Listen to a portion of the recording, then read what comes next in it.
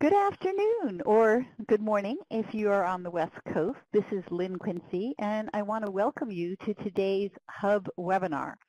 Based on our planning call, this is going to be very fun. The title of the webinar is It Costs What? The Role of Media in Exposing Crazy Healthcare Prices. We're going to go ahead and get started. First of all, that's Lynn, in case you've never met me before. Thank you for coming today, if that's the case. We have a few housekeeping rules. First of all, thank you again. All of the attendees' lines are muted until the question and answer period. But don't worry, at that time we will tell you how to unmute and ask a question. You can also type your question into chat during the panel discussion. And we have allowed a lot of time for questions, so we will almost certainly get to you. The webinar is being recorded, so we can post it later for those who aren't able to join today. So just keep that in mind if you are asking a question. And finally, if you're having technical problems, perhaps you're hearing me, but you are not able to log into the webinar software, please call Annalisa Johnson at 202-776-5177. That's 202-776-5177. So let's find out what we're talking about today. This is a little bit of a different format today. We're actually going to introduce two people in the media world, a podcaster and a reporter, a mainstream reporter, Dan and Jenny. They're going to tell you about a story that they've written recently that have very similar themes, and then we're going to go into a panel discussion to explore this issue of talking about healthcare price variation in the media. And I hope you enjoy it. So with that, I want to kick it off with Dan Weissman, the creator and host of an Arm and a Leg podcast. Dan, if you would unmute, tell us a little bit about your podcast and tell us about a recent story that prompted us to reach out to you. Oh, you bet. Hi, everybody. I'm Dan Weissman, and I'm a reporter who runs a podcast. An Arm and a Leg is a show about the cost of healthcare, a little bit like Planet Money, but just for healthcare. And I was a staff reporter at places like Marketplace, the public radio show, and WBEZ, and started this show last year.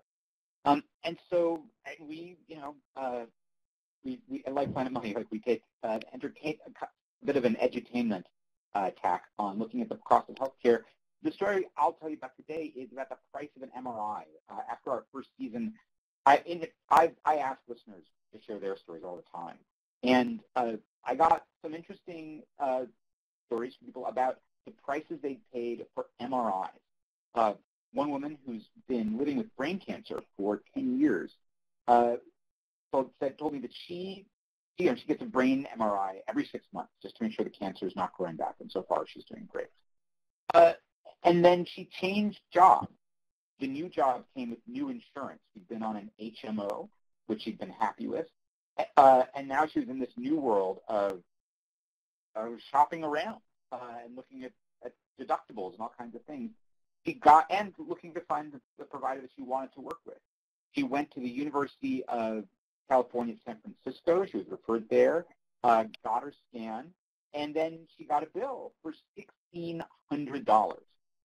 Now, on her old plan, she had paid like $50 every time she got an MRI, and she was like, oh, wait, I know.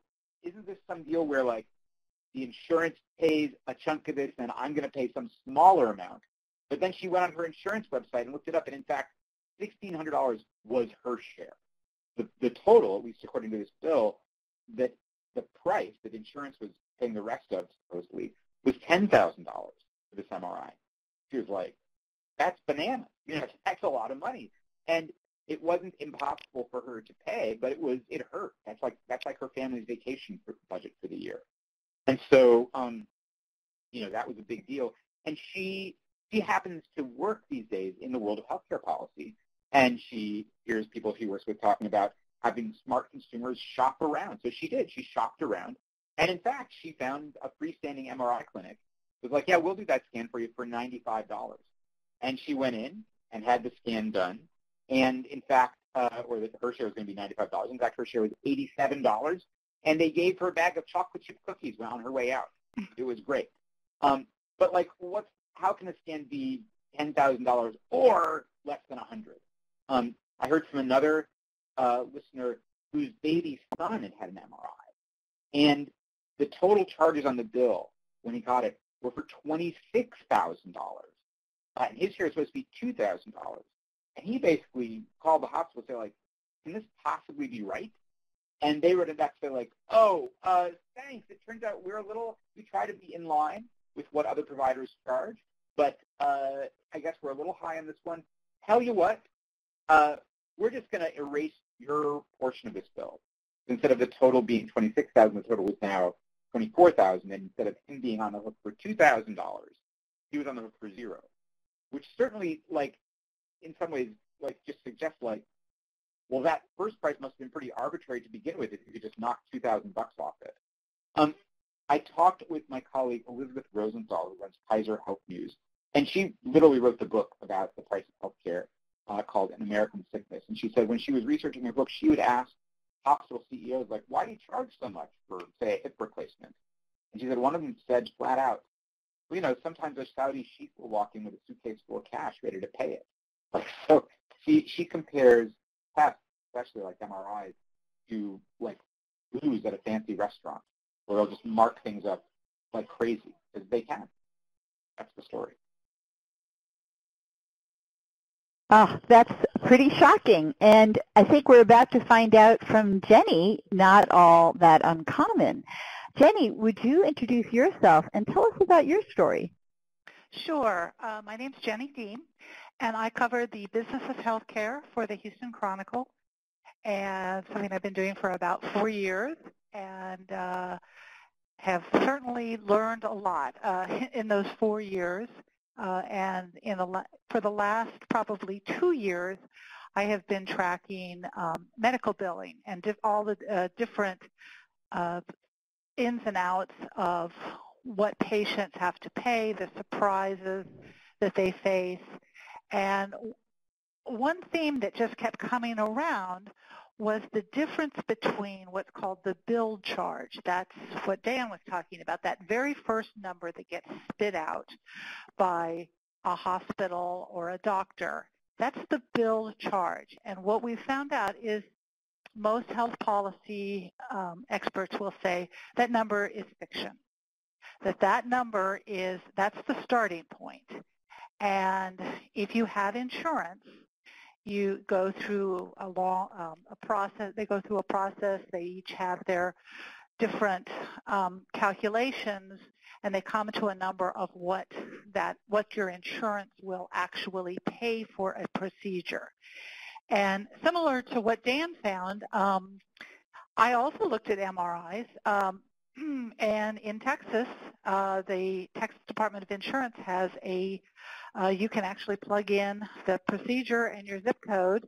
And I found for an MRI, the total bill charge, remember that's the first number, ranged anywhere from $5,000, $5,571 for an outpatient hospital procedure for an MRI to $63,000. And I mean, that doesn't even make sense. There is no way to explain away that kind of a spread. But what my story that I looked at was something a little bit different, which is what happens when cash enters the picture.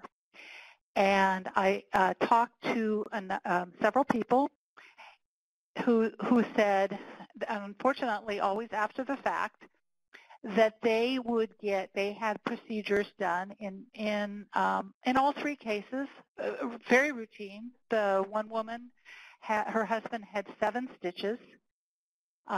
They went into what they thought was urgent care, but it turned out to be an emergency room, a storefront emergency room, and their insurance was billed $4,223 for those 7 stitches, and insurance paid about $2,000 of that, leaving them with there we go. If you look, these bills are kind of hard to see. She got 4 bills totaling for $4,000.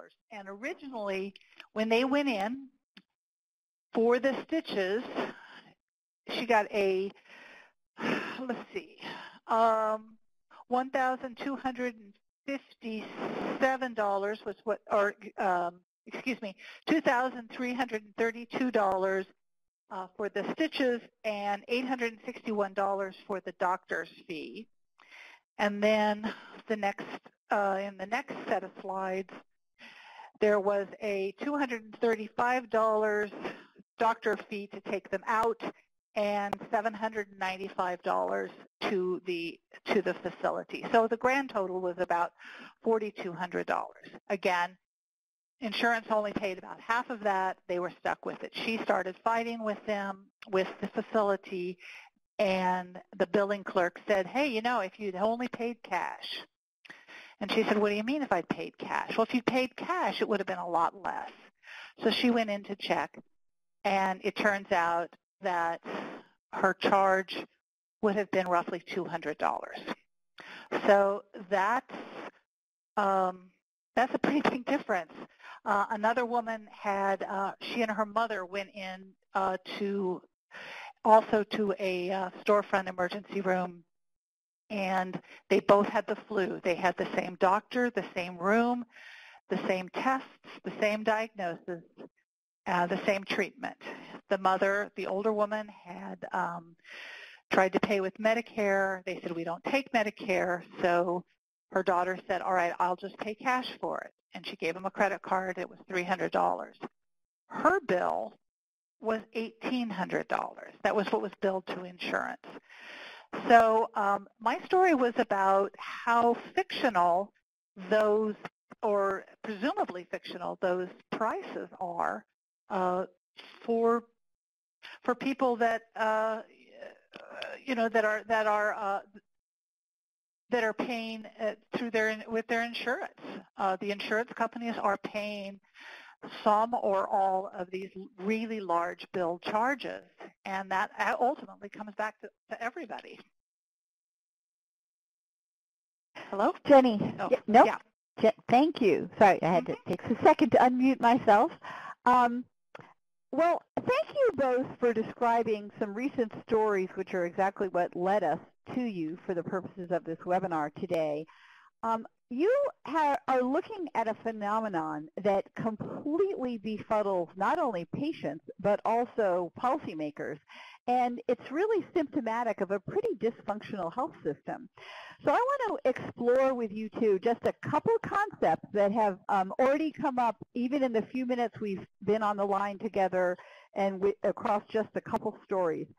So first of all, both of you have described stories that you investigated that looked at a wide, well, so first of all, we have a variety of price concepts.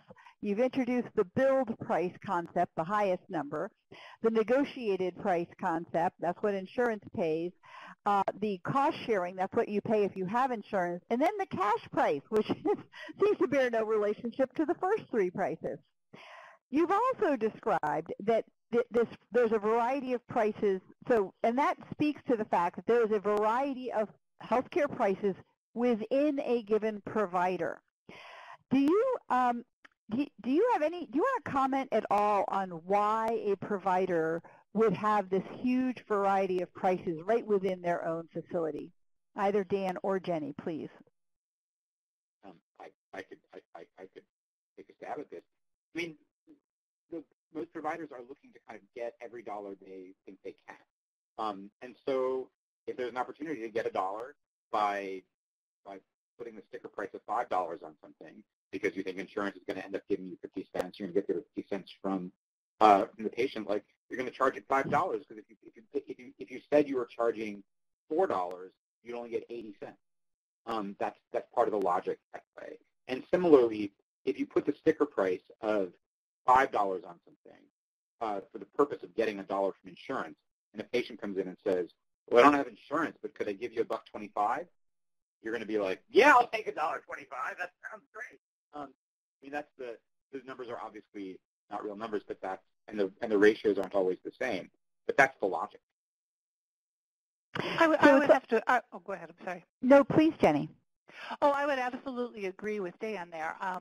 What people told me was that as it's kind of aim high and see what you can get, and the idea is that some people, like for example, a provider in the example of the woman who had whose mother paid $300 and her insurance was billed and she hadn't made her deductible yet, so obviously she had to pay it all. It was like $1,200. And I asked about that. I said, here's her bills, explain this, and they said, oh, well, we just discount cash. We took a loss on that. And I'm not, that is one thing that they will say is we take a loss on people who don't have insurance, or we take a loss on people who can't pay their full bills. So I think that in some cases there's some padding going on for those people, that's probably built into those typically secretive negotiations when you come up with a reimbursement rate, to figure that some people are going to pay more than others. Okay, so some of this price variation within a given facility is due to sort of cost shifting across different patients who have different ability to pay, and some is due to just a revenue maximizing approach to pricing things. And in both cases, it does seem very unusual compared to other industries that we purchase products and services from. And you may not be in a position to comment on healthcare vis-a-vis other industries, but if you do want to make a comment on why do we see this in healthcare and not elsewhere, I invite you to do so now. I mean, again, I would say one interesting thing that's come up in my reporting in the last bunch of months is that, like you and your notes for this kind of like, well, why can't they just make one price and make it fair? And there's all kinds of dances built in, like the dance with the insurance company, where the insurance company is always going to want to say, we want a 40% discount, so you've got to charge, you got to build that into your initial ask. But the other and more interesting part is that, having talked to folks who are financial analysts, it turns out hospitals don't know their costs. They don't, that the price setting is completely divorced from the question of what their actual costs are. So when they say we took a loss on this, what they really mean is we got less than we try to get for this, and we ask for it, and we typically get, or we expect to get for this, or that we think we want to get for it. But they don't account for what they're doing in a way that allows them to track what things actually cost. There is no MRI where the cost is $26,000. It's all a combination of, attempting to kind of making sure that you're covering all the costs you're incurring on one side of the ledger with all the revenue you can get on the other side of the ledger. But the relationship between where you take money in and what you're spending money on, they are not accounting for things in a way that would allow them to do that at all. Incredible, incredible. So we've been talking about how many different prices there are within a given facility, but we also introduced the idea, I'll back up for a second to Jenny's slide, about the amount of variation across providers still within the same region. We skipped over it real quick, but Jenny described this variation across MRI scans within Texas. And I'm going to show you one other piece of information. And I know you can't see this, Dan, but don't worry about it. It's easy to understand. There was also a really a major study that came out in 2015 that looked at claims data, and it looked very deeply across the country at price variation, both across the country comparing region to region, but also within a region. And they found that the most expensive hospital within a region was more than twice as large as the least expensive hospital for a given procedure. And some examples might be within Denver, for example, the difference between the highest and lowest cost hospital for an MRI was almost 3 to 1, 2.87. So we have this other source of variation that seems incredible, which is that we're all in the same city, paying the same wage levels, we're treating people in similar fashion, yet one hospital can charge twice as much or even 3 times as much as the other. Do either of you, have you been hearing complaints about that from readers that you've talked to, or have you looked at that phenomenon at all?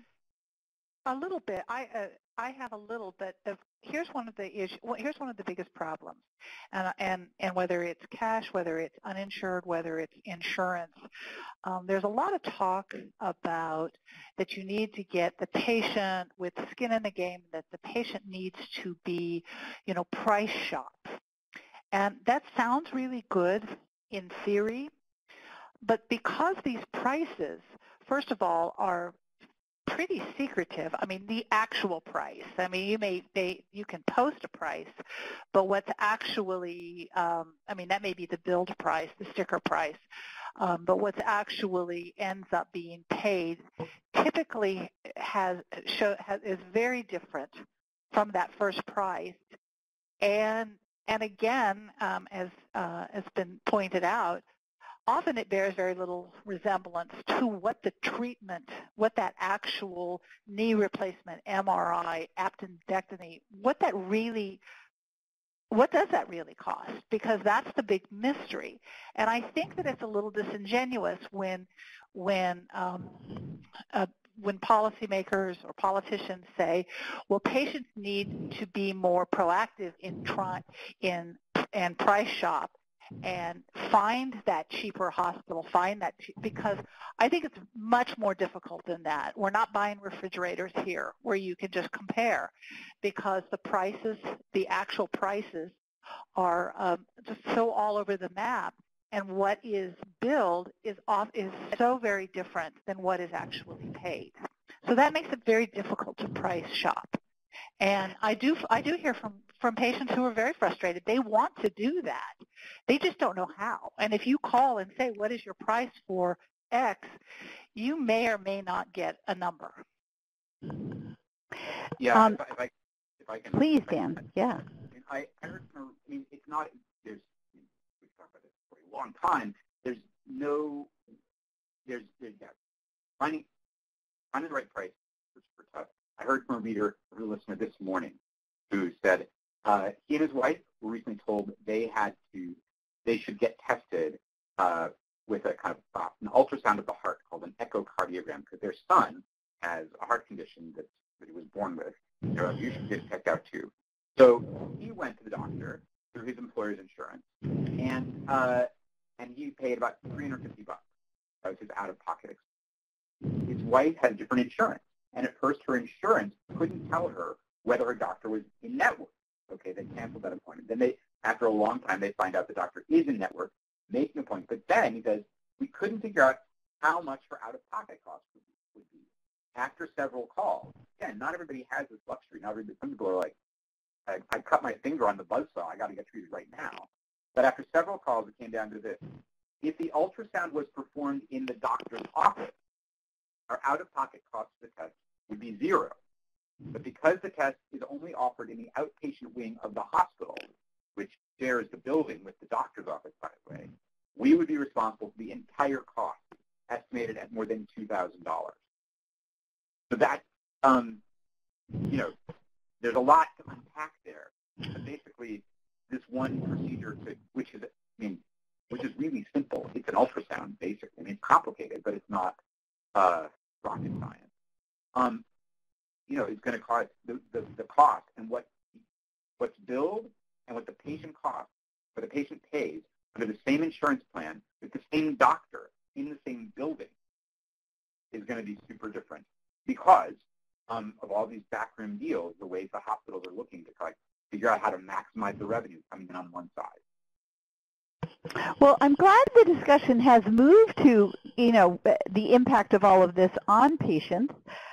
You've both described how very difficult it is for a patient to navigate this thicket of prices, many of which are completely hidden. They might not know to ask about a cash price.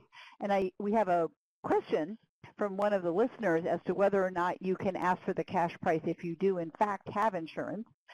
And so do you have any advice for patients? Is there any best way to proceed if you're trying to avoid a surprise bill like that?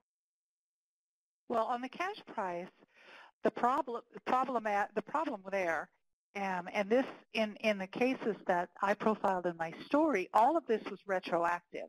They said, oh, you should have asked for a cash price, but I'm not convinced. I'm not sure that if you went in and asked what is your cash price, you would get a straight answer. So I'm not sure that that is a great strategy because you're paying an insurance premium. I mean, presumably that is supposed to be, covering that, and you're working towards your deductible, or it's covering that. And if you're just if you're just simply paying cash for everything, I'm not sure that's a great solution. I think that it's not worth, it's certainly worth asking if it's something that's like stitches, something that's not going to be terribly expensive. I say go ahead and ask. You say, okay, I have insurance, but what if I paid you cash? What price would you give? It's almost like bartering. I think in some cases that might work. I'm not sure that that would work in a major medical situation, if that makes sense. Mm-hmm, mm-hmm. Well, so let me ask one more question, and we're going to let our listeners get in here. So these are really compelling stories, and I'm really glad that you both have been reporting on this particular issue. Can you explore for me just what is the role of media in exposing this, in illuminating it? Should we be doing more of this type of stories, or of this type of story? Are there follow-on stories? A lot of people in our audience are consumer advocates. Is there a role for them to work with you with respect to these types of stories? Anything you'd like to weigh in here with respect to just the role of media in dealing with this very difficult phenomenon?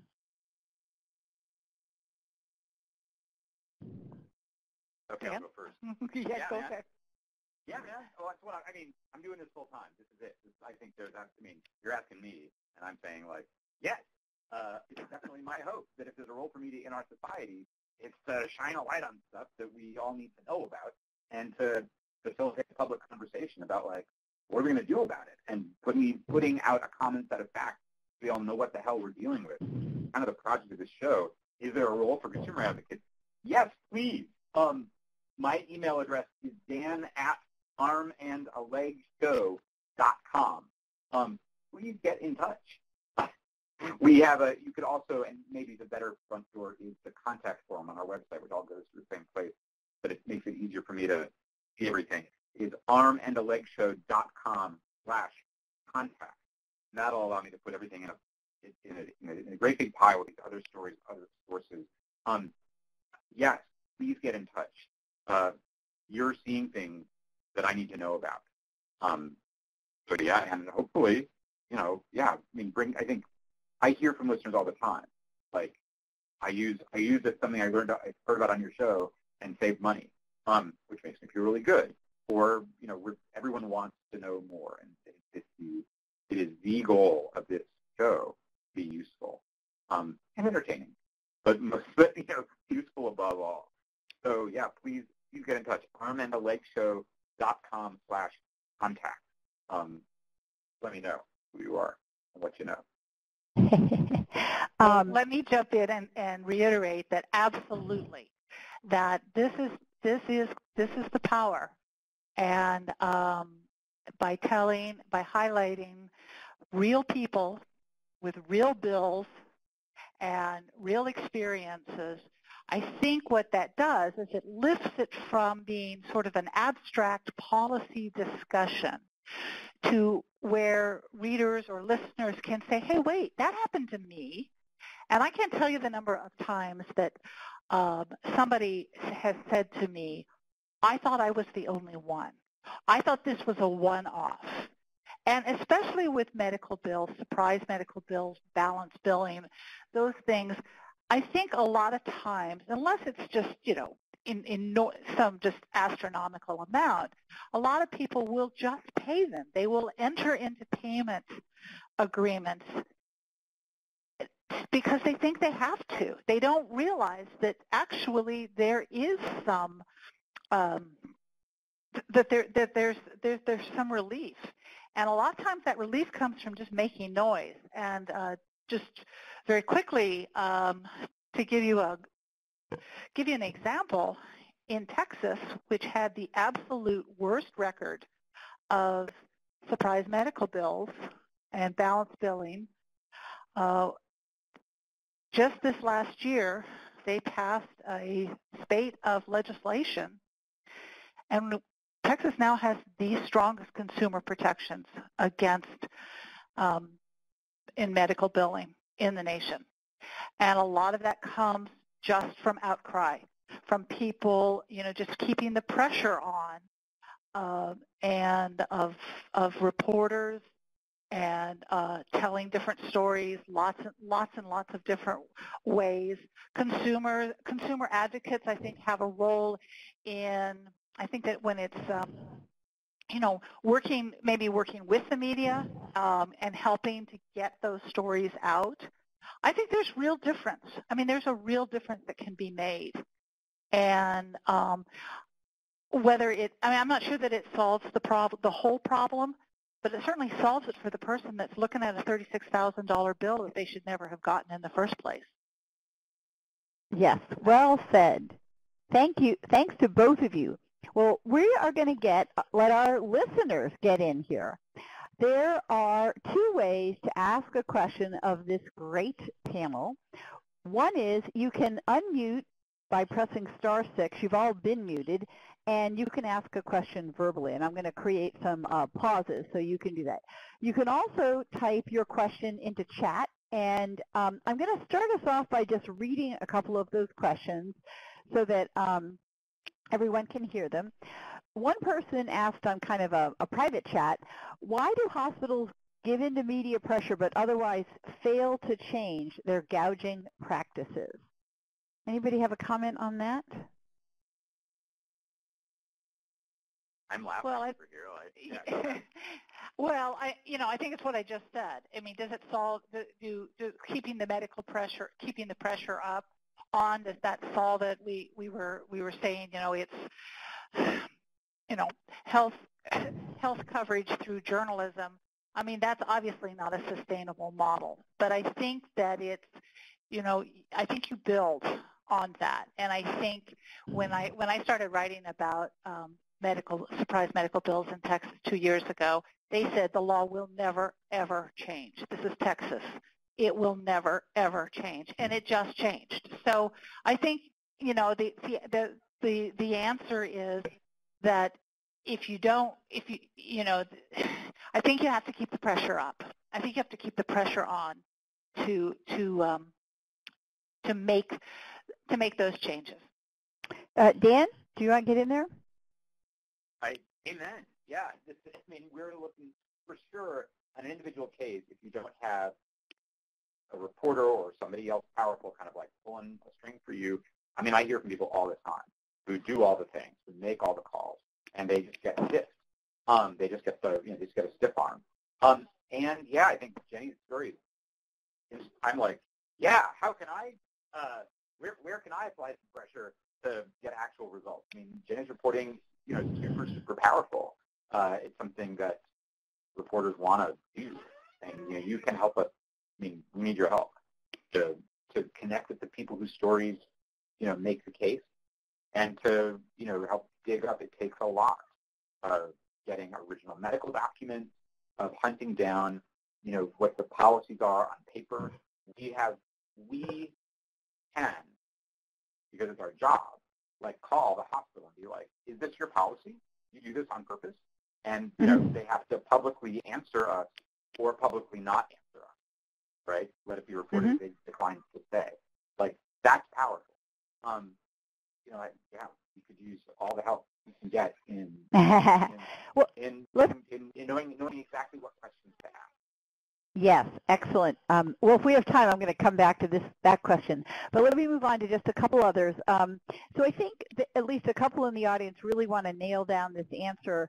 In order to pay the cash price, because that's a pretty useful tip, do patients have to say they don't have insurance, or can they be like mum on that point? Boy, I wish I could answer that one, and I just can't. I think it's different. It seems to me like I heard that the reason that they don't offer a cash price is I think that at least, I think that in Texas, I think the state law is that you have, that's why they ask you if you have other insurance. When you put down one, do you have any others? I think you have to disclose whether you have insurance. But I'm sorry, I don't know the answer to that. But I think it's definitely worth asking. I think a great resource would be to call your state regulator and ask them and say, look, I'm getting this wildly, what would happen if I paid cash? I think that's the best. Then that way you're going to get the proper answer. And then if you get a different answer from the provider, you can come back and say, yes, but the state insurance commissioner said, X. That's but like I said, I can't answer that one just across the board. Yeah, that's fine. Hello. Dee, yes, please go ahead. Did you want to ask a question? Yes, since many of these are found after the fact, what is the advice for us to tell consumers on how to fight it or follow up or whatever? So, like in cash or in any, if there's a big disparity, is that what you're asking? Yeah. Yes. How would they even know if they got a bill they didn't anticipate getting, and contacted us saying, "My gosh, I can't pay this. What do I do now? What are the next steps?" Again, I would say that many states have some sort of a mediation or an arbitration. I think the first step is to call your insurer and see what they can do. If they dig in their heels and say, no, we're not going to pay any more than this, then I think your next step has got to be to go to your regulatory body and file a complaint. You can file a complaint with an insurance commission office. You can file a complaint with the Attorney General's office if you feel like it's something that's been fraudulent. This is Lynn, and I'll just add, a couple. Go ahead, Dan, and then I have a couple steps in addition. Go ahead. I want to hear your tips. Yeah, go ahead. Well, other options that patients should explore if they're just facing a bill that they couldn't possibly afford is to see if the hospital or provider has charity care policies. Many people don't realize that most hospitals have policies to help patients who can't afford the bill, also sometimes drug companies, something to be explored. Also, if you can challenge a health plan's coverage decision, if you feel it's in error. And a lot of times people need some help to do that, but there are usually, in many states, there are resources, consumer helplines to help you with that process. So those are a few other things that a patient could do. I would just add, there's no one thing that works in every case. And, everything is an it depends kind of question. But definitely, calling the provider and looking for help and being open and honest.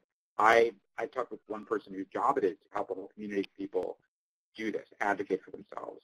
And she's like, right, you can ask, do you have a charity care policy or financial aid form? You can just kind of say, hey, I'm essentially indigent. What could we accept? What might you be able to accept, on a basis that you'll feel okay about it? And there's a couple other tips that she shared with me. One of them is you can ask for something called a super bill, which essentially is a much more itemized list of what they're actually charging you for. And this takes more homework, but you can look up the price that Medicare then pays for everything that's on that super bill. They're saying, we gave you an aspirin, and, we charged you $20. Well, Medicare has a standard rate that it pays for an aspirin in your region. and that's public. You can look it up online. And you could, once you have that super bill, look at it, compare it to what Medicare says, and you go back and be like, hey, Medicare pays $5 for an aspirin. Do I give you 5? And see what they say. He advises, be really nice. You're the sweetest, most patient person. Because the person that you're dealing with, although to you, they are the face of this horrible bureaucracy that's trying to gut you for money. I mean, they're just a person with a job, and you want them to become, you kind of need them, be your advocate. So you got to cultivate that. It sounds so hard, honestly. And it does not, and there's no guarantee that any particular course of action will result. I would agree that I think persistence is huge, because I think that there is often a sense that that first person you get on the phone, whether it is the doctor's office, the billing office, or the insurance customer service, that's usually not going to get you the satisfaction. I think you need to just keep calling and be very, you can be polite if you want, but you need to be persistent. And like I said, every plan is different, has different rules.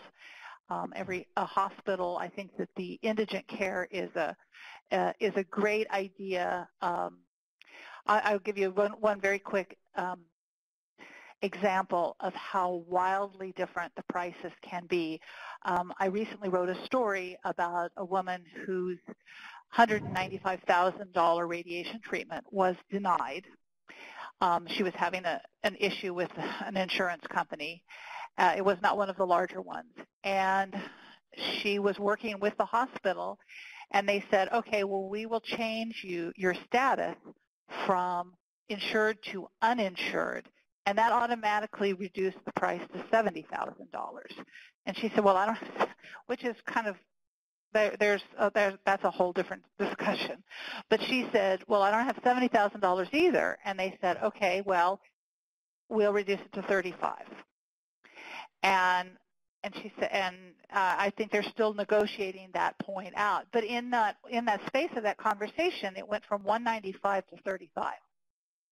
So that shows you that a lot of these bills, I mean, these numbers are somewhat fictional, and that there is a lot of wiggle room. Yes, I think we have a theme here, an important theme that's very challenging for patients. Would another listener like to verbally ask a question by pressing *6?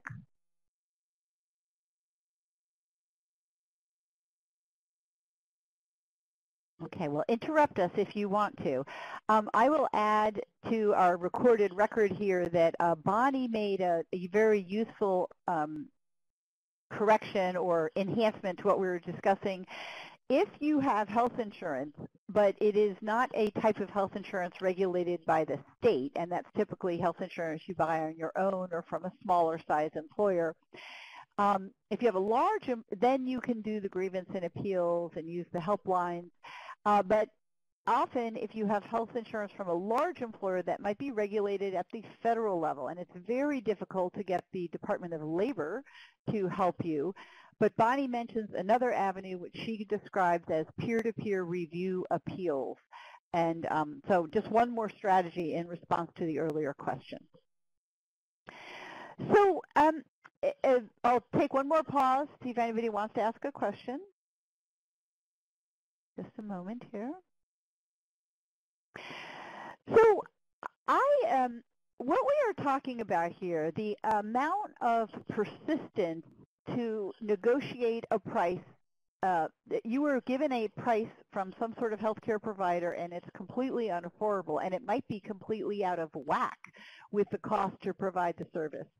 The things we've been talking about here, between the research ahead of time to the negotiating of a price after the fact, trying to bring it down, these are enormous lifts for patients. And I think for a lot of us on the phone today, it really seems unfair. It seems like consuming health care should be a lot more straightforward.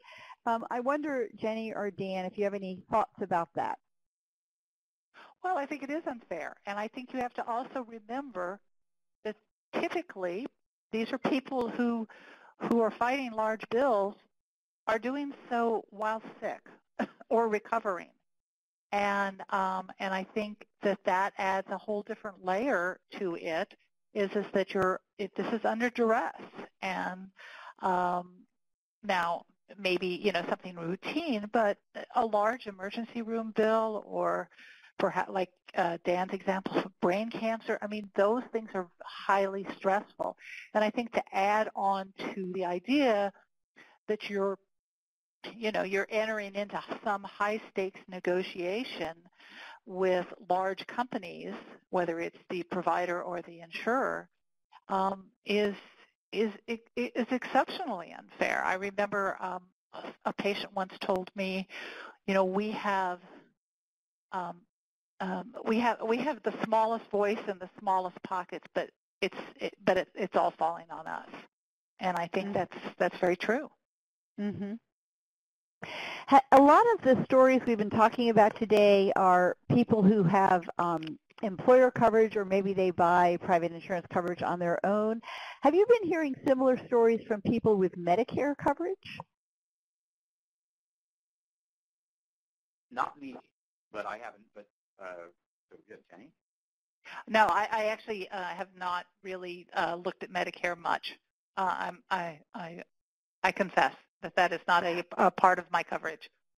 Well, no, I wasn't trying to catch you out. The reason I asked is because Medicare prices, we know from research that's been done by economists and others, Medicare, if you're covered by Medicare, you don't encounter this level of price variation. There's, I think Dan mentioned it earlier, there are publicly posted prices as to what Medicare pays. And so I think that while there may be like things about the cost-sharing structure of Medicare that might make it difficult for patients, this underlying price that you have to pay, I expect they wouldn't encounter that type of variation. And so I was just wondering if you'd seen any stories like that. But the problem the only problem with that is because those negotiated prices are so much lower than the what's out in the marketplace, a lot of providers don't take it. That is one complaint that I've heard. Or if if you're talking about price and you talk about a percentage, you say it's a percentage of the Medicare, or it's Medicare times whatever. They'll say it's so low that they can't make a living, and so a lot of times that Medicare argument gets sort of tossed aside, and sometimes providers say, well, that's I don't take Medicare because they don't pay me enough. It's not real. They say a lot of providers will complain that the Medicare reimbursement level is an unrealistic level. It's too low. Mhm. Mhm. Wow. So you because it used to be that almost every provider took Medicare, but that's really changing, you're saying, and so are some of the listeners in the chat box. Oh. Yeah. No, I'm just I see that. Sort of reiterating what I'm hearing. So do we have any listeners today who also do healthcare reporting? If so, I wouldn't mind having you weigh in if you want to unmute and press *6. I know that we had some people, at least at the beginning.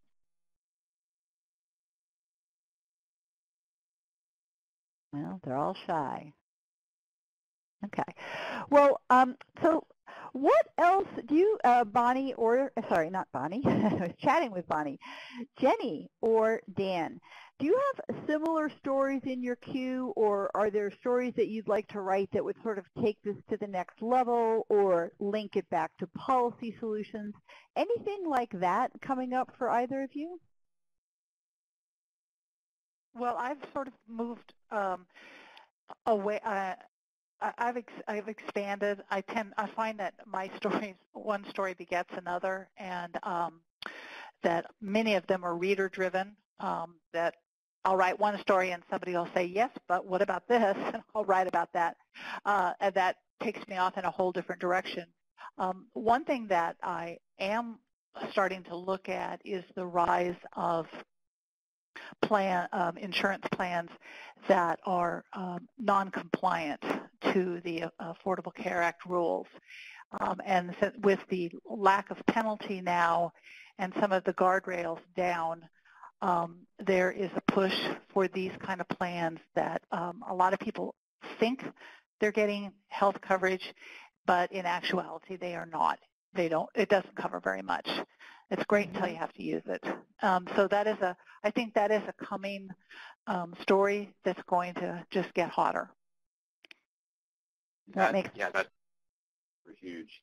My next season, we don't quite have the elevator pitch nailed down, but this is it for us. It's self-advocacy. What can possibly work? The elevator pitch that's holding the place is that a cavalry's not coming. We're going to have to figure out the best we can do in the interim. And all the things that we're talking about how do you negotiate with a provider? How do you figure out what something like this costs you? How do you negotiate with your insurance company? All that stuff. How do you protect yourself, basically, from the kind of crazy stuff you can get hit with? That's my main focus right now. I want to know. I'm looking for people who've spent some time in the trenches and can give us the best estimates. My impression is, it's a combination, like a lot of things. It's a combination of how persistent you are and dedicated to it, and the kind of skills that the assets and skills that you bring to it as a person, as a negotiator, and a little bit and luck. I talk to people who are super persistent, super skilled, super smart, and hit a complete brick wall. And so, as Jenny said, lots of people are facing these kind of questions at points where their personal assets are super compromised because they're sick. So, yeah, building that toolkit, figuring out the lay of the land is my number one. Right. So, but here at the Healthcare Value Hub, one of the things that we've done is different types of focus group and work over the years, and the majority of the U.S. population really lacks the confidence to be like that super consumer that brings all these skills and can pursue it to the end and get a result. Many of them feel like they can't surmount the obstacles that the health system puts in front of them. Who's going to tell their story? Yeah, I'm telling those stories. I mean, that's where we are. Where we are sucks. There's just zero question about it. As Jenny said, it's completely unfair. Healthcare by journalism. It just doesn't. Right. It's unsustainable. But but if you don't have that, then what do you have? I mean, so you have to. I just think you just keep pushing. I mean, I think there's a lot of media out there. I think there's a lot of consumer advocate groups. I think a great resource is AARP. They have whole healthcare policy people. If you feel you've been wronged, complain. Don't just, because if you feel like you've been wronged, a lot of times you actually have been. And so don't suffer in silence. And I really think optimistically that it's a big ship to turn around, but I do think that the more noise people make, I mean, policymakers do pay attention. Politicians pay attention because healthcare was a real driver in the 2018 elections. So I think people need to make some noise. Yeah, it's polling as the top issue that people on both sides of the aisle are concerned about. Do either of you think? I do think that if we're not going to do healthcare by journalism, some of the protections that consumers need will have to come from policymakers. Do you think that we're going in that direction, or that you might be writing stories about protective policies that have been put in place in states around the country? One story that I'm pitching to my collaborators right now, and I'm looking for actually another reporter to take it on, is a follow-up to a story we did last season. There was a couple. They thought they were up to date. They were pregnant. They thought they were up to date on paying their health insurance. It turned out they'd sent a payment to a hospital run by the same company that managed their insurance program, and they got a letter saying they were done. And they did all the things. They just worked like crazy. To no avail. They ended up hospitalized twice because the pregnancy ran into complications. They eventually got offered for another insurance company to kind of pick them up with intervention from the state, but they were still going to be out like $10,000 to $15,000 where they would have been if none of this had happened. And after all of it wound down, and I got their full story, one of the questions was, could that possibly have been legal? Like, what was the deal there? And what we found, I mean, it took weeks back and forth with various agencies just to even figure out who the regulator was on this policy. Insurance policies are regulated in this state by the Department of Commerce. However, it turned out on closure inspection this was an HMO contract, which meant it was regulated by the Department of Health. One set of statutes covers insurance, another covers HMOs. And I finally dug down, found the guy to help me, got a straight answer, like, was this legal? And he was like, well, the law, here's the citation for the law. The law says you have to get notice. But there's also this regulation that was a problem. The regulation was worded in such a way as to essentially make it legal, give legal cover for what had happened. It was a weirdly worded regulation. And it didn't, it said basically, supposed to give you 30 days, but unless you voluntarily cancel and failing to make your prepayment shall be considered voluntary cancellation. And I asked, like, well, does this contemplate a situation in which a good faith effort to pay has been made, which it has, and got zero response on that? And I want to go, the story, that was as far as we got. We chased it pretty hard. But the story that I want to do next is, like, how did that sentence get written in that regulation? Somebody considered it. Somebody wrote it down. Somebody approved it. Somebody suggested it. I want to know. Anything is knowable. Most things are knowable if you look hard enough and have the right connections and the right sources. I think it would be extremely revealing to know, how did that little thing get written that made this legal? Because it doesn't make a lot of sense. Mm-hmm. I love it. And I'm familiar with the story, and I'll just add, when they sent that check to the hospital, it got cashed. They had no way of knowing they had not properly paid their health plan. Right. Yeah, absolutely. So it was, right, yeah, it's outrageous. Yeah. I think this question of, like, how does policy change happen? One of the reasons I'm interested in this story is to find out how we can affect the levers of government power. We want to know how sausage has gotten made, the crummy sausage that we're eating got made in the first place, and where we need to add our voices to get better sausage made. I think there was a fascinating story that just Bloomberg just had.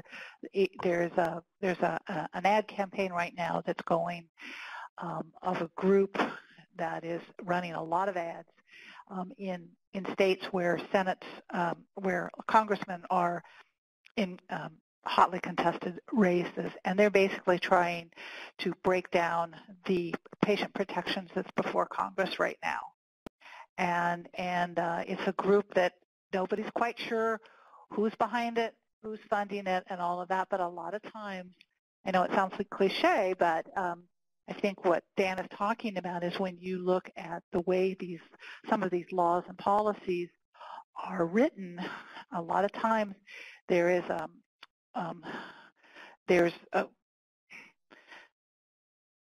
they're influenced by people who have a financial stake.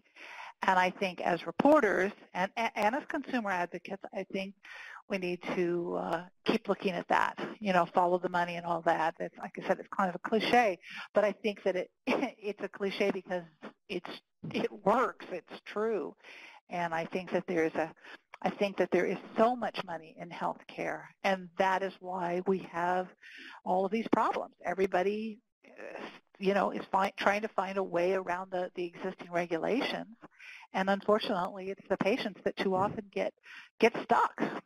All right. Well, with that, I'm going to have to bring this to a close. It's been a great conversation. Listeners, as always, the Hub has resources to help you with these problems. We have a great infographic, if you haven't seen it before, that talks about how much healthcare prices have gone up over the years. We're going to have links to the stories that Dan and Jenny described on the resources page. And we have two webinars in October that you can sign up for right now. With that, Dan and Jenny, thank you so much. You have been very generous of your time. It was really great.